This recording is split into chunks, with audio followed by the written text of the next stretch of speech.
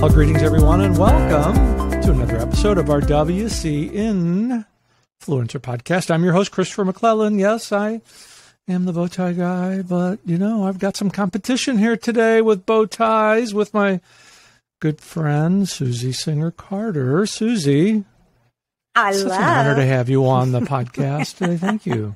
Thank you for having me, Chris. And in honor of you today, I searched and found a little bow tie. I don't tie it on my own. I am cheating. It's attached. It's totally attached. But it's in honor of my lovely friend.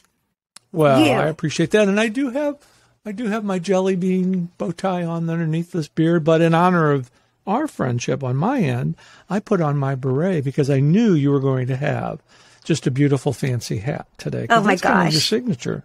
It is. I love them. But I like the purple on you, and you are working it. And I do like purple. It's very royal. Purple is my color for some reason. But I've never been able to find a pair of purple glasses that work yet. But we'll get there. Surprised by that because I would think that you would find a really fierce pair. I'm going to keep my eye out for you. I think I need to come to California and go shopping with you. You know, wouldn't that be a fun day? You just said a magic word.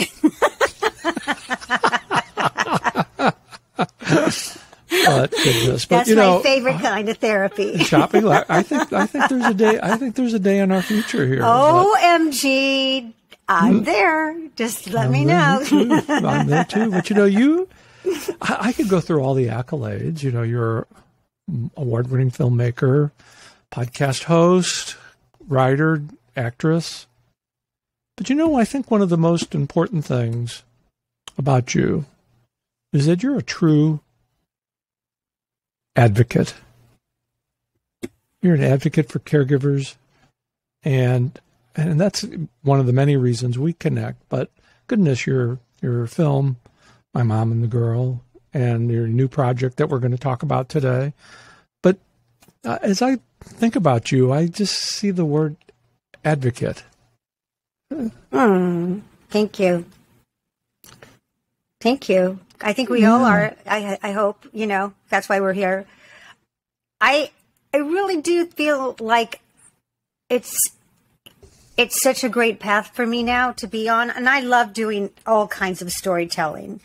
I love it. I don't have one niche that I lean towards as long as it resonates with me. Then, let it be funny, let it be campy, let it be, dramatic, whatever it is.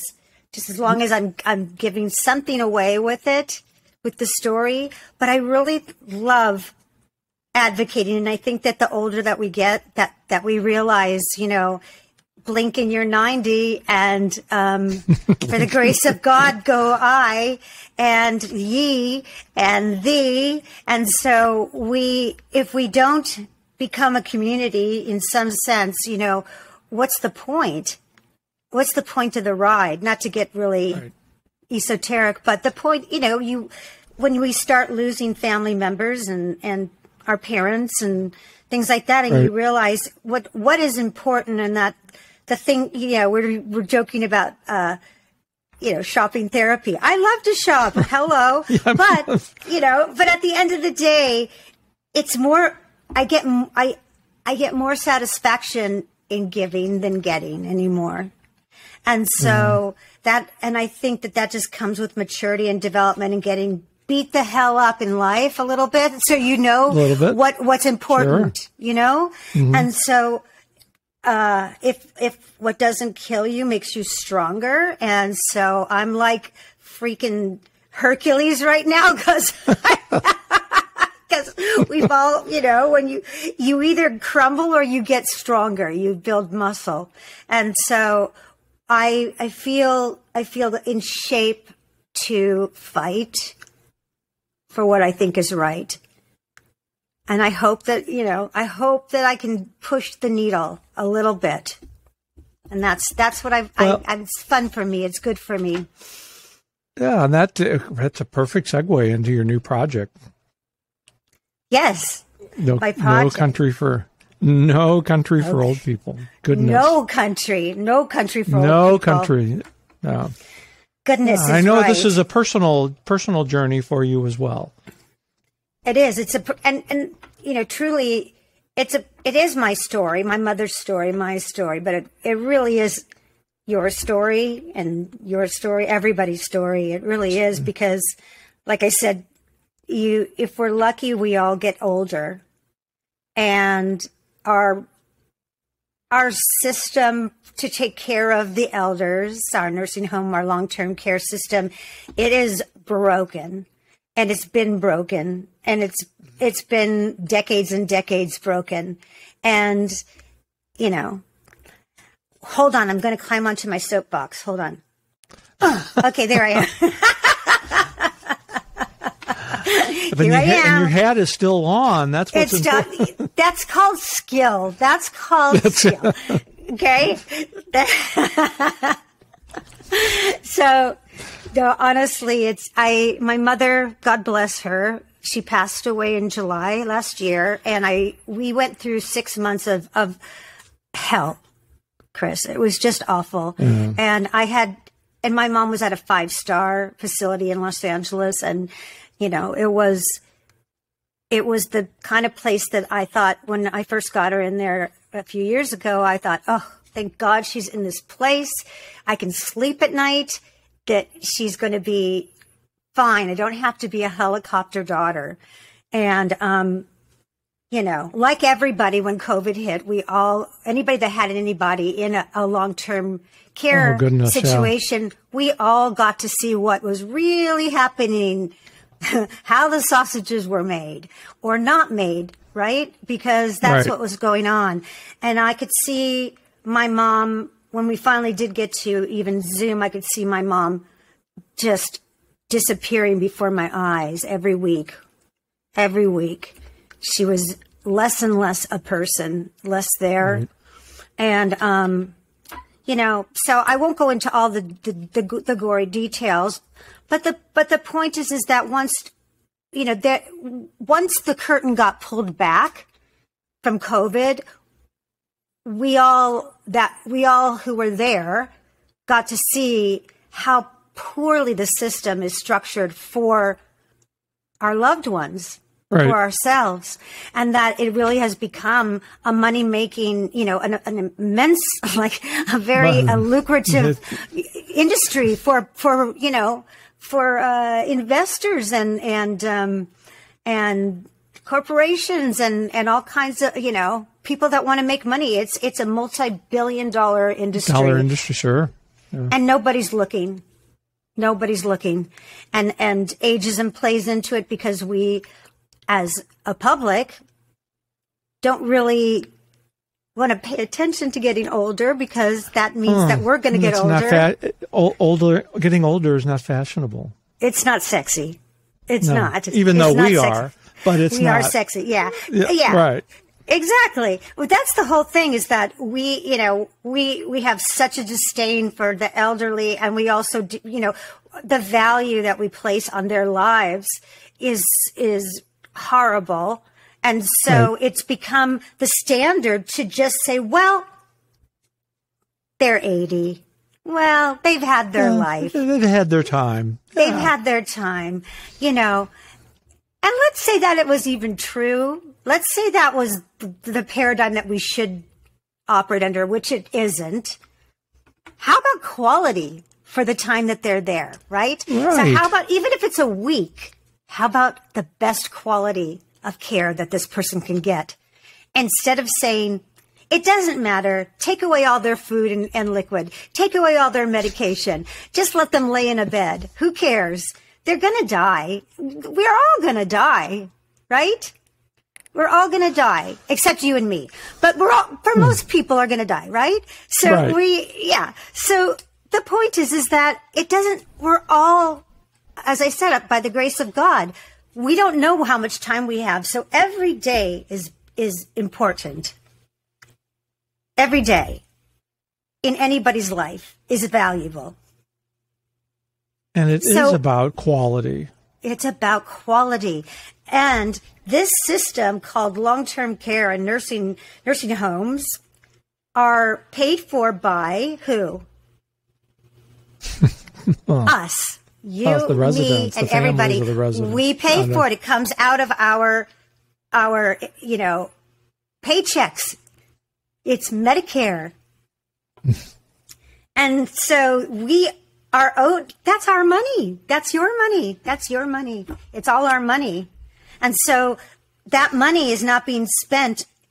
It's not that insurance that we paid for is not being given to us. We are given the least amount of it just to sustain us, and that it doesn't trigger anybody, any big sort of red flag.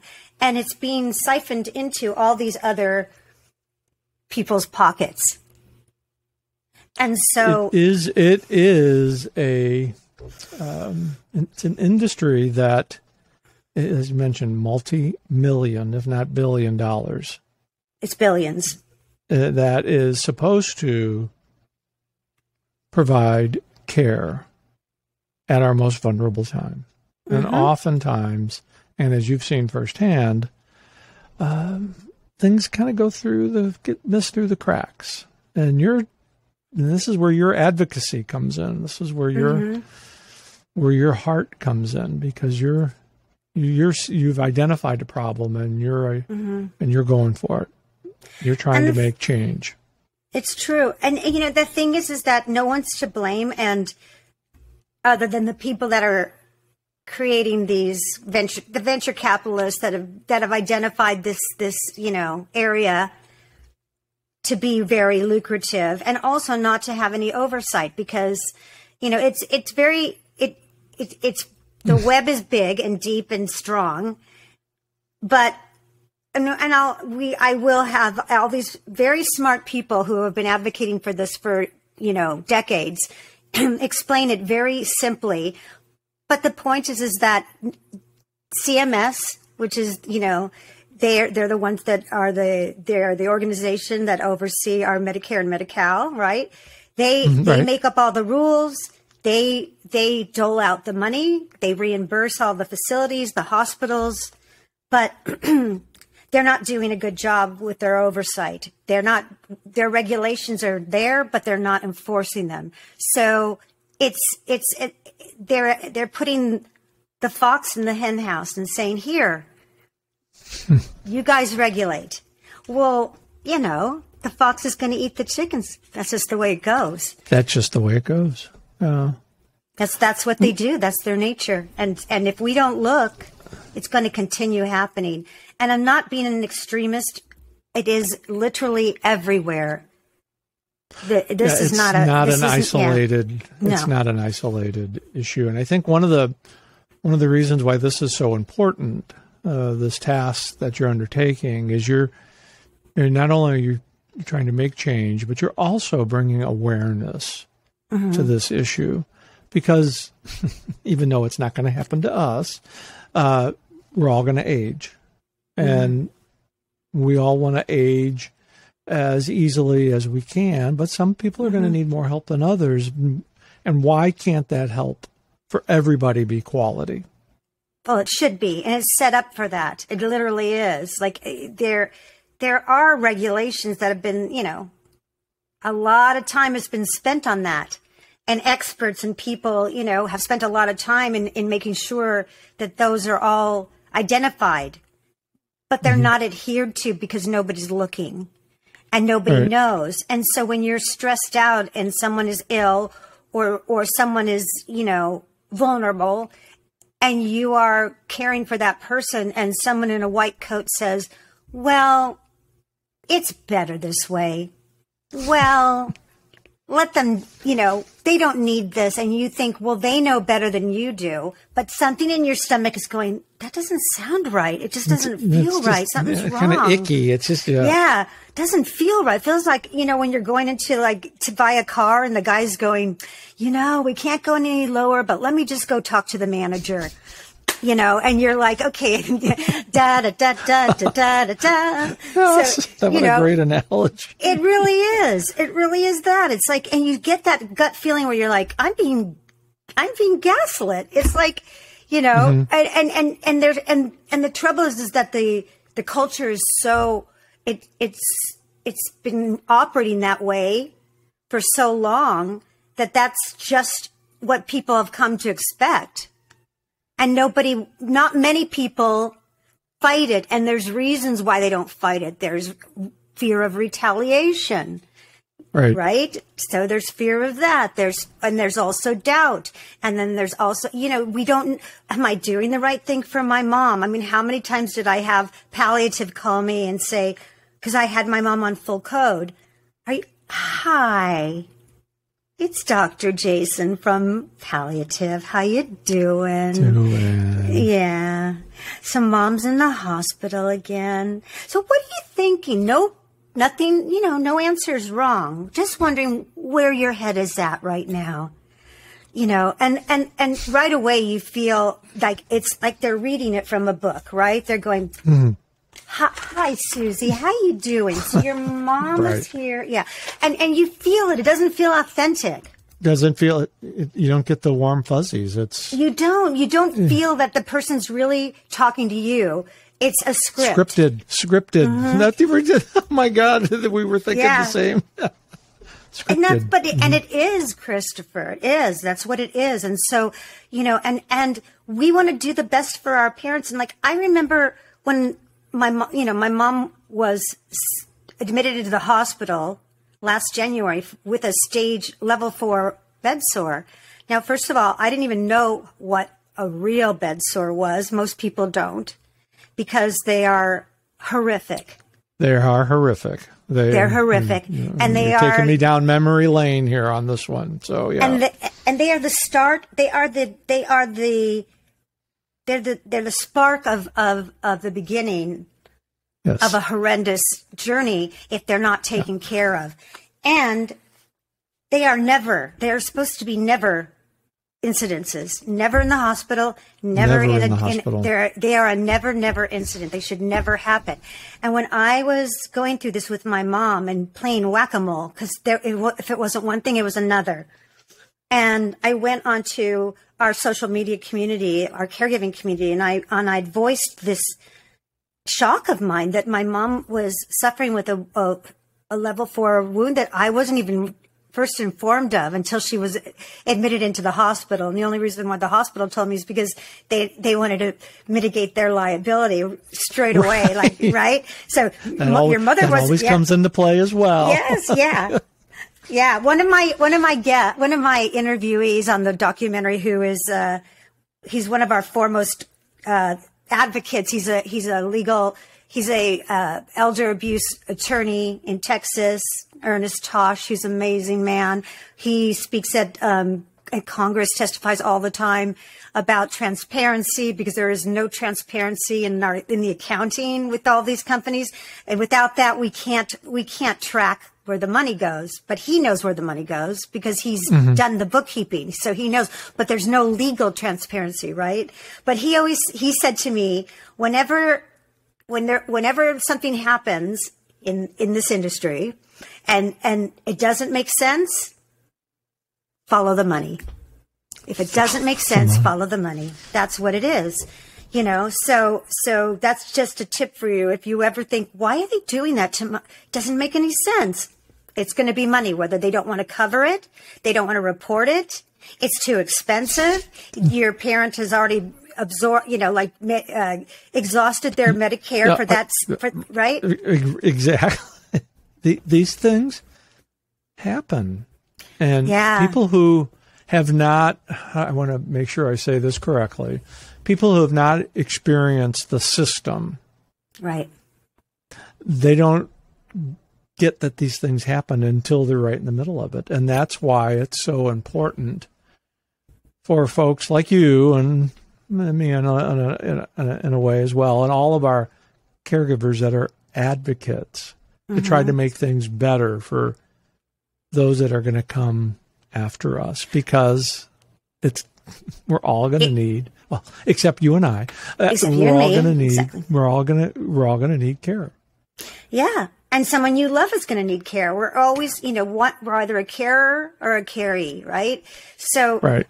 And what I just bounce back to what I was bringing up the wound for was because I had mentioned that in one of my posts, and I got a lot of feedback from people in our community saying, "Listen, everybody gets bed sores. You can't avoid it." That's not true, folks. That's not true at all. We should never get. Florence Nightingale had that in her list of nurses that things that you always do or avoid in being a top-notch nurse. And number 5 on her list was never a bed sore. Because the bed sore is the hallmark of neglect. Once you see a little bit of red, you got to start treating it. You got to start. Something's wrong. Moving it, because it got to move around. It takes off. It takes off. And that's that's one of the top. It's there's 4 things you got to watch out for when you take on this a business of a responsible business of taking care of someone's life. It's that don't let them fall. Keep them fed and hydrated. Keep them clean. And don't let them get a bed sore. Those are your main basics. Those are your main basics. Right. So when someone tells you, oh, well, old people get UTIs. No. They like anybody. You can get UTIs if under those circumstances. Okay, old people get bed sores. No, everybody gets bed sores if they're in that situation. It can be worse because their immune system's going to be down now. But the point is that no, good care, quality care, that doesn't happen. If you talk to people who have kept their parents at home, the lucky ones, not all of us can do that. Most of them that I've interviewed, they will tell you that their parent never had a UTI, their parent never had a bed sore, or their loved one, their husband or wife. It just shouldn't happen. So, but why I'm bringing that up is because we've been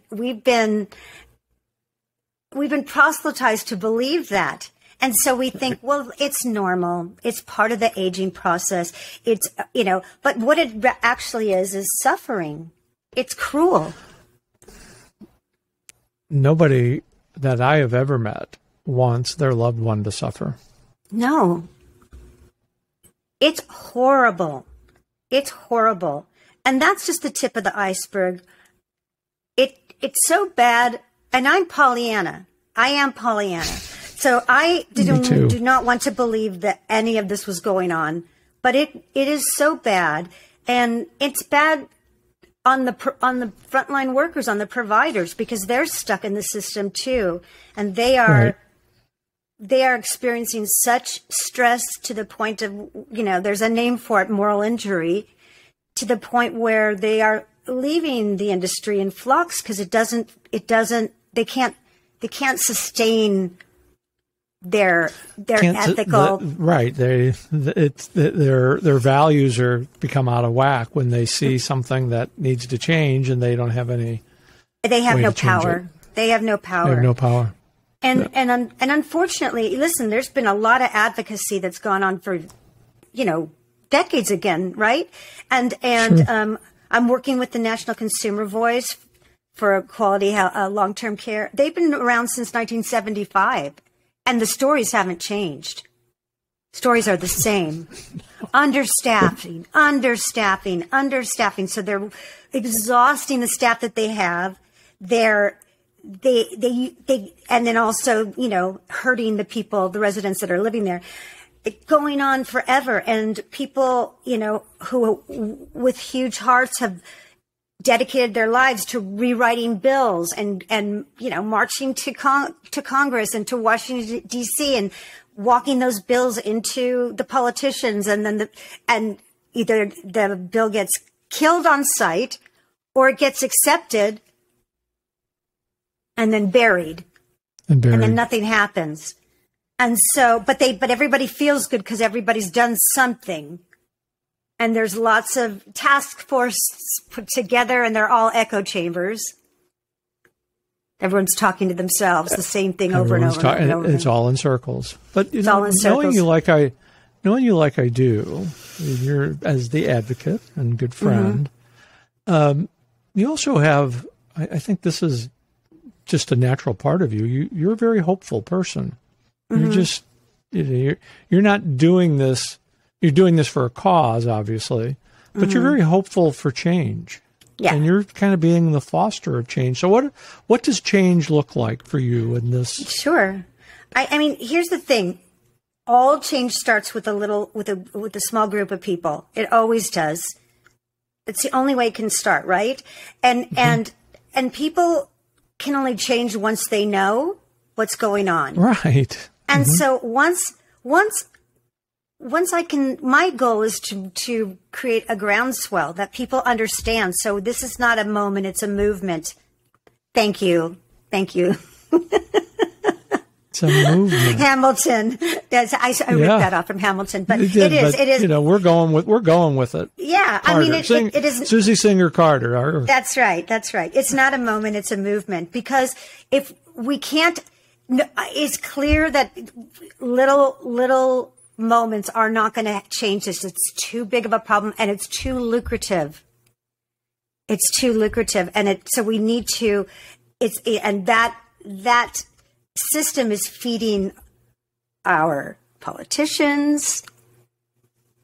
Right. I need a bodyguard, and it's and it's feeding, so nobody wants it to change because it's really terrific for some people, right? So those people aren't going to listen to little advocacy groups. We need to get everybody angry. Get angry because they're spending your money, my money, our money on themselves and not us, that we've worked hard for our whole lives. So, and because we're not saying anything as a population, we have to band together as a giant village together. And just go, hey, and guess what? We are the commodity. Without us, they're not going to make any money. What a great way of looking at it. You know what? I was just educated right there. I didn't look at me as a commodity, but we are. You know what? We're the widget. We're the widget. We are. We're the widget. We're the widget. Goodness. And yeah, it's profit over people right now. We need to flip it. We need to flip that. We really need to flip it. And you're making it happen. I want people to see. So my story with my mom is tender and funny and frustrating. And I was so lucky because I'm working with a retired attorney general who retired just last year in June. He was a guest on my podcast, Love Conquers Alz. He was portrayed in the miniseries Dope Sick on Hulu. And he and his partner went and investigated and prosecuted Pharma, Purdue, for OxyContin, for starting that whole OxyContin crisis. Yeah. So he is a fierce man. After that, their next case was Abbott Labs, which they were responsible for really, Depakote to nursing homes as a chemical restraint. My mom was a victim of that. That's what put her in a wheelchair and made her incontinent. I didn't even know she was on it. I thought she had just progressed in her Alzheimer's. Until her regular doctor said, your mom's on this drug that's a black box drug. Well, it was. So long story short, Rick Montcastle, my partner, they went after Abbott Labs and they prosecuted them for $1.5 billion. But does it stop them? It doesn't stop them, because paying money is the cost of doing business. Well, and that just tells you how much money is in this. They won't stop after that. How much more? How much is it? Well, that's the thing, guys. I mean, the rich are getting richer and richer and richer, and we're pretty soon not going to have a middle class anymore, because that's just what's going on, and then that's going to be horrible. We don't want that. But the other thing that Rick taught me was that he's the one that said, Susie, you're up against a systemic crisis. This is not an aberration here and an aberration there and a couple bad players. This is the way of the world. It's the standard.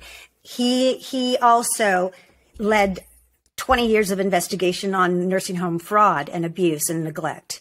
And he said, in as much as we were able to prosecute them and fine them, he never saw any change. So, walking into, and boots on the ground, walking into these places all across the country, and you'd find lovely people in their wheelchairs for 8-10 hours a day in their urine. Of course they're going to have Of course they're going to have bed sores. And bed sores. All that, very much and so. Be dehydrated and also be just bored. I mean, if you walk into any nice nursing home, you're going to see people lined up in their wheelchairs all together. Why is that? Because they can keep an eye on them all. They can keep an eye on it, and with less people. For some of them, that's their only socialization. And it's nothing. It's nothing. It's actually torture. So it's really not.